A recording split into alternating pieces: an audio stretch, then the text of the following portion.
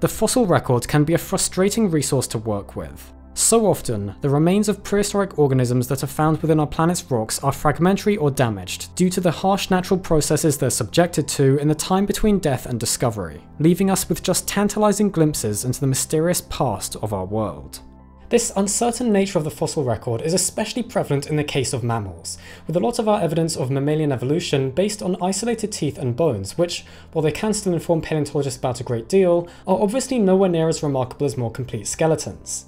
But then, every once in a while, you come across something special. This was the case with a discovery from the world-famous Messel Pit in Germany, a UNESCO World Heritage Site that is renowned for producing some stunningly complete remains of animals that lived in the Middle Eocene. The Messel Pit represents an environment that was once a lake with a very still, anoxic environment in the lower levels of its waters, resulting in the exceptional preservation of many organisms. A variety of incredible fossils have been found here, with many even preserving traces of soft tissues, but one of the most spectacular Messel Pit finds has to be the almost complete skeleton of a pregnant prehistoric horse. The genus this ancient equoid belongs to is called Eurohippus, and the species, Messelensis, is actually the most commonly found kind of early horse at the Messel Pit, with over 40 specimens having been uncovered. Amazingly, since the 1980s, 8 different examples of pregnant Eurohippus mares have been unearthed from the pit, with the best preserved one described in a paper published in 2015. This Eurohippus individual was in a very late stage of gestation when she died, and the conditions of her death mean that a great deal about early equoid reproduction can be learnt from this animal. The thing that makes this fossil specimen in particular so special is the fact that it's the earliest record of the uterine system of any placental mammal. That's right, it's not just the mother and fetal skeletons that are preserved in the rock, but a black shadow that could be seen covering the fetus before the fossil was prepared and transferred into epoxy resin seems to also be the remains of the uteroplacenta.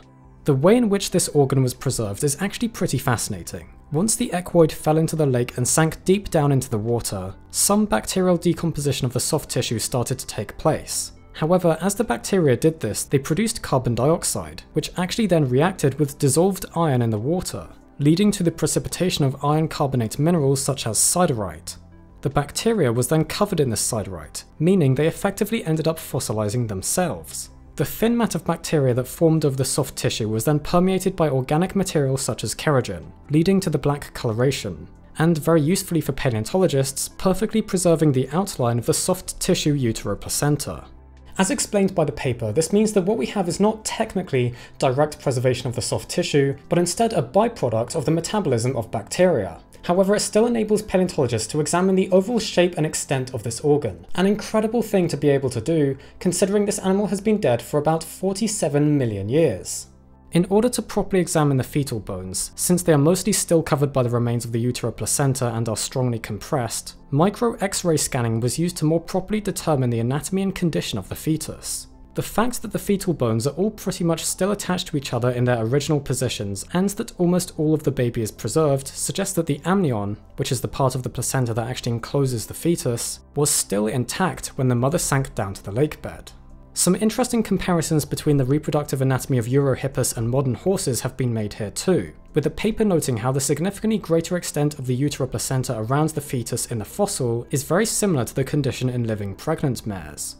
Additionally, the researchers attempted to estimate an approximate gestation period for this ancient horse. They assumed that it would likely have been shorter than that of modern horses, so fewer than 11 months, especially since there's an apparent relationship between larger body size in mammals and longer gestation periods.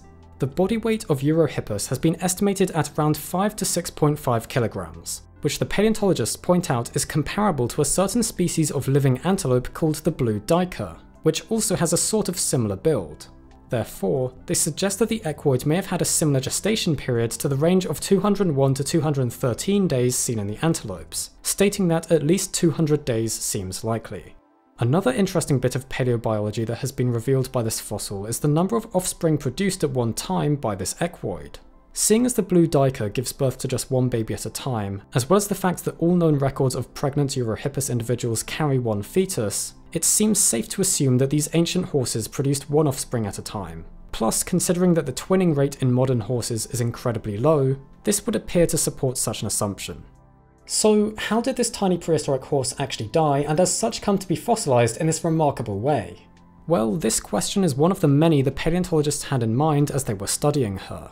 Using the technique of high-resolution micro-X-ray scanning to fully reveal the position of the fetal bones, they could see that the baby was upside down relative to the mother's bones. And from the level of development of the bones and teeth of the foal, it's clear that this individual was very close to being born. It's noted how the forelimbs of the fetus had not yet been stretched out towards the birth canal, and that the animal's thorax had not yet been turned. But this is very normal at the stage just before the birthing process in modern horses begins. As a result of all the normal-looking positions of the fetus, it's concluded that the cause of death likely did not have anything to do with the birth process itself. So what did kill these animals? Well, some potential clues might be gained by looking at the structure of the uteroplacenta. A notable wrinkled texture actually covers almost all of the remains of the organ, a condition that actually occurs in living horses just after they've given birth to a foal and the organ starts to change back to its non-pregnant state, when the outer muscular layer of the uterus starts to contract. Well, clearly it wasn't the result of having already given birth that caused this wrinkling texture to form in our Eurohippus. But the authors explain how such a texture is actually also known to form in the event that the uterine wall becomes ruptured at a late stage of pregnancy, causing some contraction of the uterus but not necessarily meaning that the fetus would be pushed out. So they suggest it's possible that some kind of injury inflicted on this poor little mare just before or at the time of her death caused the uterus to rupture and this wrinkling to form. What exactly caused this trauma may never be known for certain, but eventually this little horse and her baby would end up being preserved for almost 50 million years thanks to the location in which they died, meaning that paleontologists and fascinated people such as myself get to tell the story of this pregnant prehistoric horse all this time later.